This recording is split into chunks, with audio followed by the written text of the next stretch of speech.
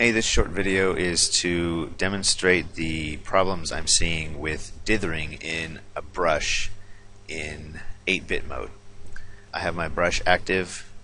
In the brush dynamics, I have nothing checked except buildup, which is the airbrush checkbox.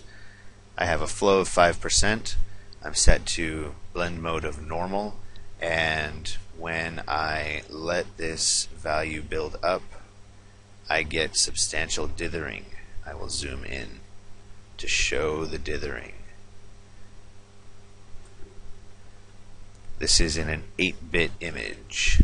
Now, when I change my image mode to 16 bits and use the exact same brush, you'll notice I haven't changed anything.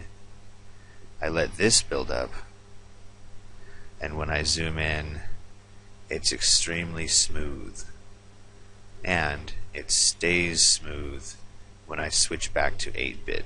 I don't have any noticeable banding. Maybe there's a tiny touch of banding, but otherwise this is an 8-bit brush and this is a 16-bit brush, and I think the difference is very astounding.